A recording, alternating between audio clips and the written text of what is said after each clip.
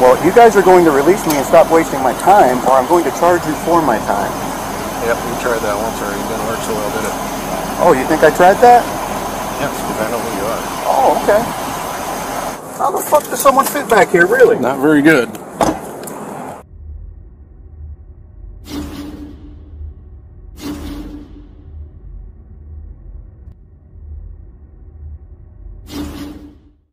Welcome back to the Van Ballion channel, guys. Today we head to Flandreau, South Dakota for a video where police get dispatched to an accident.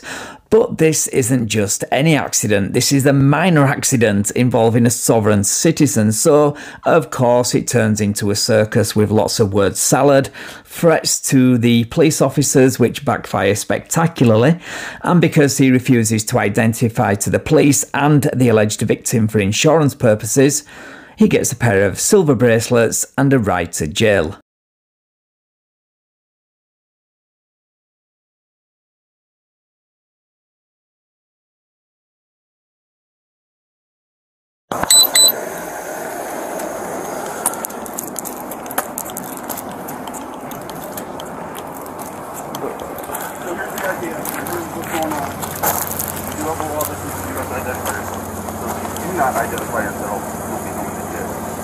Jail? You're going to kidnap me? What crime did I commit?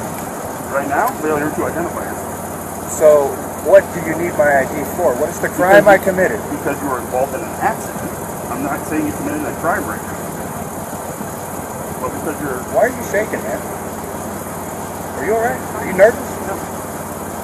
You're shaking. That makes me kind of nervous, man. You're over there with all these guns and shit all suited up, and you're the one shaking. Are you alright, man? What's going on here? You see him shaking? Yep. Are you alright? Do you need medical attention? No, I'm good. What I want right now is for you to identify yourself. That's what you want. That's nice. We can want anything we want. You ain't gonna get it. Is that what you said to the owner of the building you hit, I wonder? Hence why the police had to be called over what is essentially just a minor bump. And yes, this officer shaking is unusual, but it's not unheard of, especially when dealing with sovereign citizens because of how dangerous they can be. But his partner doesn't seem to be concerned, so you shouldn't be either. Plus, he does a great job with the arrest later anyway. Okay, put your hands up on the car. I made a deal with that man right there. Put your hands up on the car. I said, hey, maybe... Put your hands up on the car.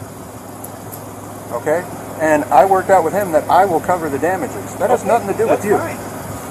Nothing to do with you. I still have to do a report. Do your report. That's lovely. Now, why would the owner of the building you allegedly hit with your truck need to call the police if you'd already worked this out with him? That doesn't make a lot of sense, does it? Fortunately, because this is body cam footage, we get the other side of the story, which, surprise, surprise, doesn't line up or paint him or his passenger in a very good light. Okay, hands up. At this point, I wish to remain secure in my person's papers and effects.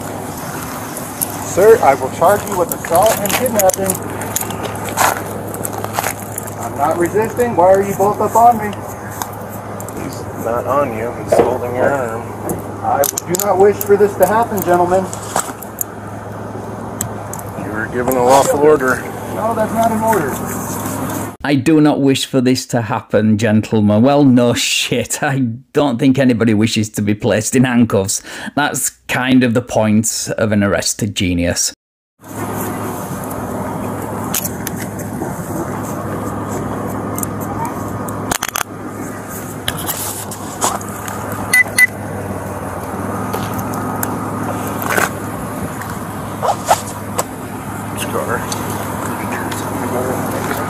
Yeah, dude, my wrist is backwards. Come on, man. It's not backwards. It's on right. It's not backwards. Come on. It's supposed to be like this so you can't... So I'm supposed to be like this and like break my wrist? Come on. It's not broke. No, but you're going to go try and sit me down in the back of your car like that. You want me to break my wrist when I sit down? It's not going to break when you sit down. Handcuffs are not built for comfort, so, you know, if you don't like how they feel, then maybe it's not a good idea to refuse to identify after allegedly fleeing the scene of an accident. Just saying. Look at this. Am I even resisting? Is there a need for this, or is it just so that you guys can feel better about yourselves? Oh yeah, real good about myself. Yeah, you do, huh? You know, there's real crime in this city. There's like murder. There is, like failing to identify yourself when you're involved in an accident. Identify as a crime. I want to see the charge for that. What charge is that? What law did I break by failure to identify? Let me see.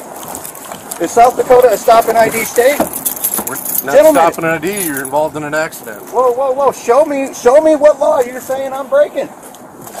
You're over here throwing me in a car. South Dakota Codified Laws 32-34-6. Any driver of any vehicle involved in an accident resulting in damage to property shall stop his vehicle at the scene of the accident and immediately give his name and address and the name and address of the owner of the vehicle. You clearly didn't do this. Any knives on you beside this one? I have all kinds of stuff on my pockets that you are not free to touch, sir. That is my property. Exactly, and you're under arrest. Any other knives? I'm sure I got plenty on me.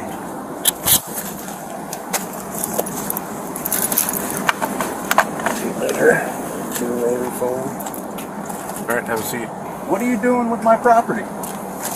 Your property's in the front seat right next to where you're going to be. Well, it might behoove you to know that there's another small knife in my right pocket. And I really know you were not allowed to reach into my pocket. Untake the cuffs off and I'll get it my fucking self. It's in your front pocket, you can't reach it anyway. Get in. Do not fucking touch me.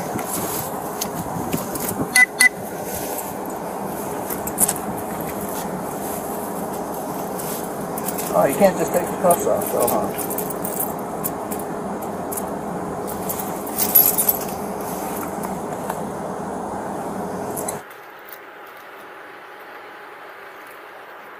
Alright, have a seat. I'd rather not. I don't care what you rather do. Get in the car. What is your name? Sergeant Neufeld. Neufeld and Weber. What is your first name? Rob. Rob Get in. Neufeld and what Weber? Zach. Zach Weber.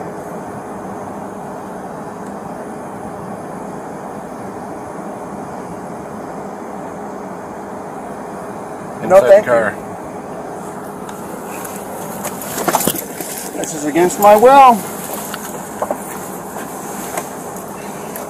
How the fuck does someone fit back here, really? Not very good. Okay, that retort and door slam in response to this guy's whining was gold and deserves the replay. How the fuck does someone fit back here, really? Not very good. I mean, what did he expect? Leather recliners and a movie? Unbelievable. Anyway, now they speak to the alleged victim to get his side of the story. So what happened? So, Hassan used to cook at Fajitas, big native guy. His mom knocked on the door, came in, and was like, what's going on? She said, somebody just hit your building and then drove away. I was like, well, did you see where they went? Yeah, they backed in right over by the, whatever deal, the restaurant. I was like, okay. So she sent me, I sent this to her already. She sends me, I said, do you have a picture of it? She goes, yeah. So she sends me that from the apartment they live in. Okay. So I walk over there, I'm looking around the truck, and she's walking back up. She said, if I need to testify, I'll testify. What's right's right, what's wrong's wrong. I was like, okay. And she goes, oh, I was looking for license plate. She goes, oh, they're on the dash. So I took a picture of the license plate on the dash.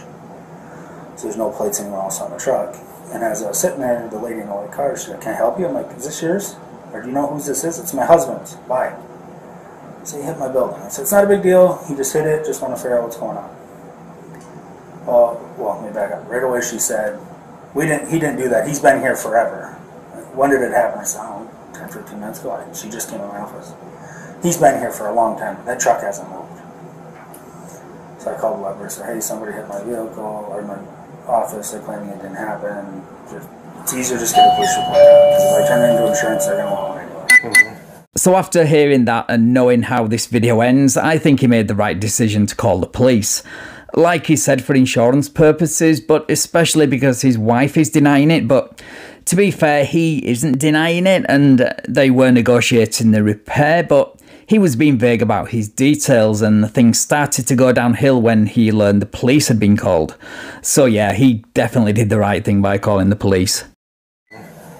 So he comes out, right away, yeah, sorry if I did it. I don't know if I did or didn't, but if I did it, I'll just fix it, take care of it. I'm like, well, I have Dan Hahn. I just put it on a year ago. I'll have him come back over and figure out what it's going to take to patch it. It's not going to be horrible. There's a reason we put that brake in there for reasons like this. If we got to cut it all out, it blends better. And he's like, yep, no problem, whatever. And I said, hey, that's Zach. I said, I just called the cops in case I have to turn into insurance. I need a police report.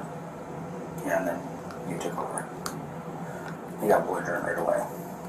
So you didn't make no deal with him that he's going to pay for it? I said I would have Han come look at it and we can figure out, because I gave him my number. Okay. I said, we can figure out what it's going to take to fix it. I said, but I don't know. He goes, I'll fix it. I'm going to have Dan fix it. I said, if you're going to fix it, you're going to pay to fix it, we're good, but I don't. And then you pulled in and then he got belligerent. So he didn't identify himself to you yet either? Well, he said his first name, but I didn't catch it. He kind of moved through it. But that's his wife. She identified herself to me as his wife. She said, that's my husband's pickup. He said he just got it. He didn't deny doing it. He said, I just got this, and it's a big old truck I'm not used to driving. I'm light of. I'm like, well, I have a picture of you against it. Hassan, what's the old cook from Fajitas, about this tall native guy?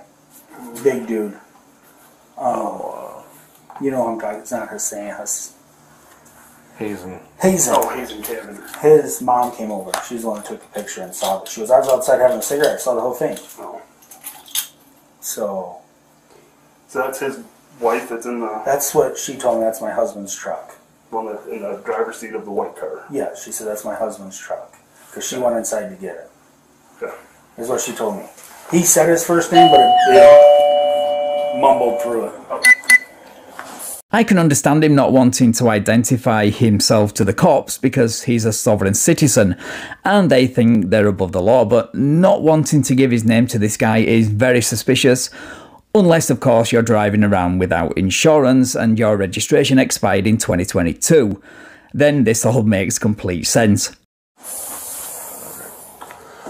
I don't know, do you have would it be under the plates that are on the windshield?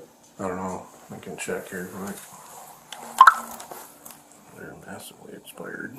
Well, if he just bought it, they might not even be to him. Well, maybe not. Because I was walking around trying to get a plate, so at least I had a picture of it in case it left. Okay.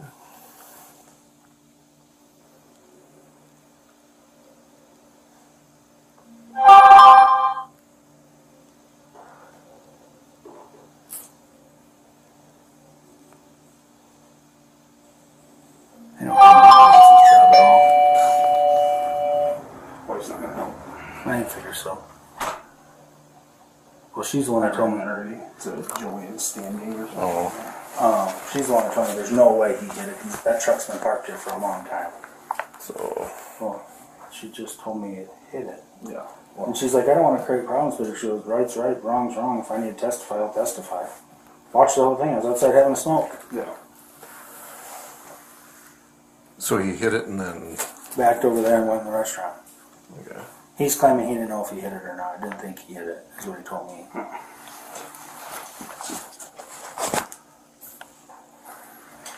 Okay. So... He got real nervous when your pickup pulled up.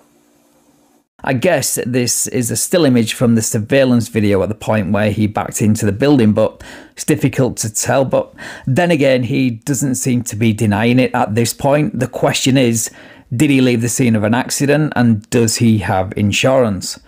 Anyway, now they go take pictures of the damage to his truck and question him further. So, I said, I called him. I said, I didn't know if I could figure out whose truck it was, or even if it was here at the time. So, Yeah. figured just in case for insurance purposes, I needed a report.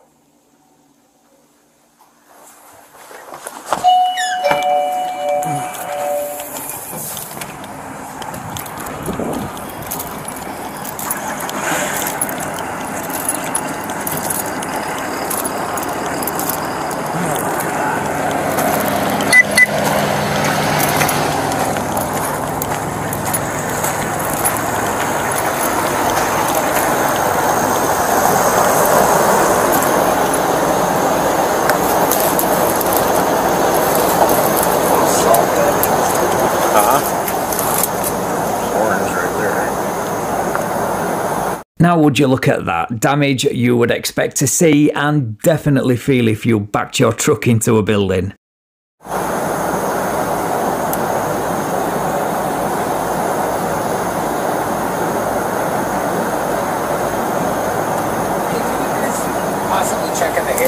He goes down really, he overheats really fast. I cranked the air when I turned it up. He said he's really hot.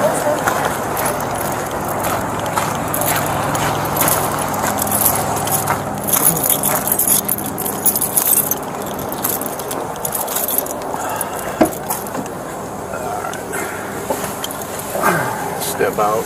So Frank said you have... Did you drop something? Yeah, my phone. Here, I get it for you.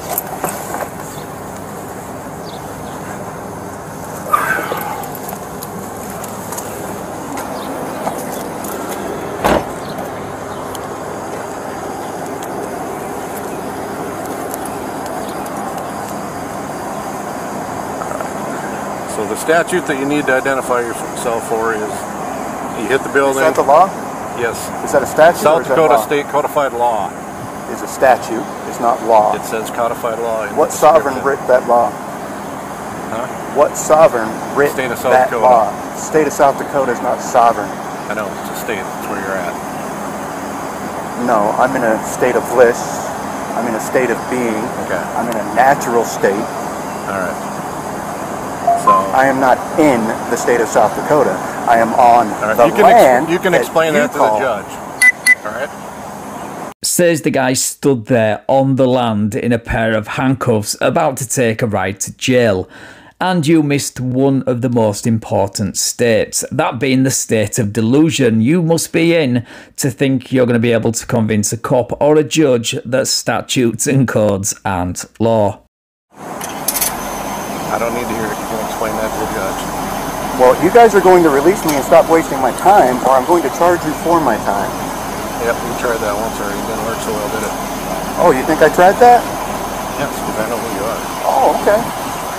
I almost felt second-hand embarrassment for him then. Almost. But the fact that this guy is threatening the police with his $1 million fee schedule when he knows it doesn't work, yet still wheels it out to intimidate should tell you everything you need to know about what sort of person this is. Let's see how that goes. You can identify yourself. Or you guys can keep running your extortion racket, because I've worked out with that man that I will compensate any and all damages. And I don't need no third-party interlopers interfering into my affairs. Because he said you didn't identify yourself. I identified myself to him. Not according to him. Okay. Then he can go to court and we'll have this conversation in court. But I have nothing to do with you two clowns. Yep. You're going to get a citation for leaving the scene of an accident. Oh, I left while I was here the whole time? Did you? What was I not here the whole time? Did you go in the building and tell him that you hit his building? I didn't know I hit the building, sir. Okay. So now we're going to come out here and told you that you did. Yeah, actually someone else came in there and told me that I did. And then I came running right out as soon as I was told that I hit someone's building. And I came out to see what was going on, and I told the man, hey, if it was me, I'm sorry, I fucked up. I will gladly fix it. What is it going to cost? I can fix it myself, or if you want to hire your guy to fix it, that's fine. I have no problem compensating damages of anything I've done wrong. I do have a problem with road pirates sitting here trying to extort me and waste my time. Says the guy wasting everyone's time by spouting pseudo-law and refusing to identify. Dude, I think it's obvious to everyone that the alleged victim who you go on to mock doesn't trust a word you say, so much so that he had to call the police. If the situation was how you described, then you wouldn't be in this situation.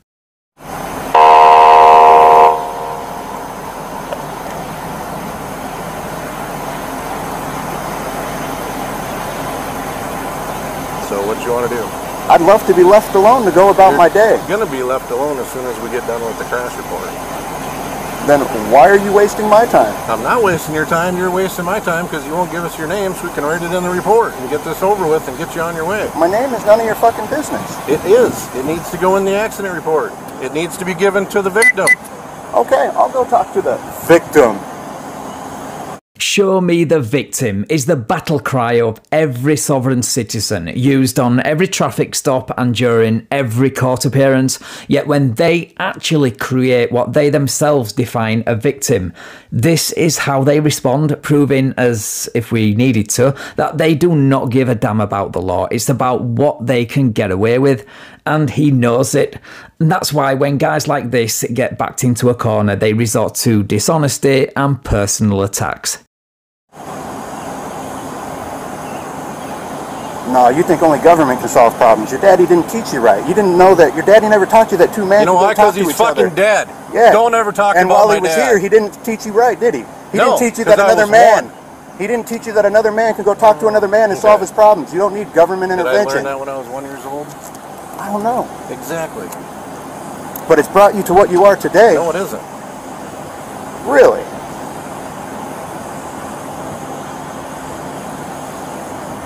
So you can continue with him with his investigation, or you can go to jail. We don't really... It's My not name up is to Good us. Citizen.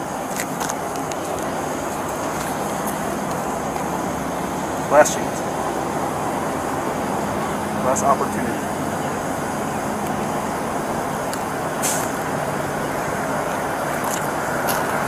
What are you doing, man? Why are you being so rough with me? Oh, you're being so... Why are you throwing me around? Chill, I'll get in the car. Why don't you fucking relax? No, you just got to be a tough guy because you got me in handcuffs. You got that uniform on. The state gave you some title. You think you're king. I know. But why don't you calm the fuck down?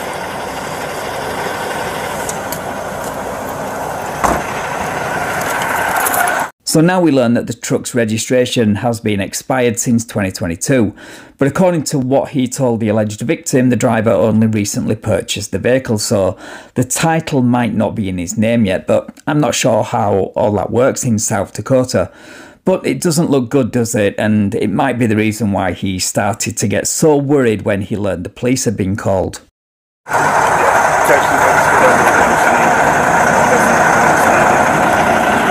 So things off of that expired in 22.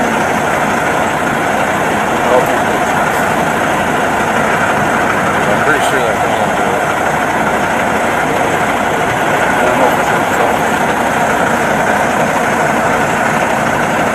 Right, so I think that's where we'll end this one. The ride to jail is uneventful and ends before he gets booked into jail. No info on the outcome, but at least we now know what to expect if we ever get into an accident with a sovereign citizen, especially if that person needs to be chased down, offers to repair any damage, or they are vague when it comes to swapping important details. Trust your instinct like this alleged victim did, because this guy doesn't see anyone other than himself as a victim. Right, thank you so much for watching, guys. If you enjoyed this video, then please leave me a like, share the video and subscribe to the channel. Thank you also to my channel members and patrons for your continued support. I really appreciate it. Right, take care all, and I will catch up with you in the next video.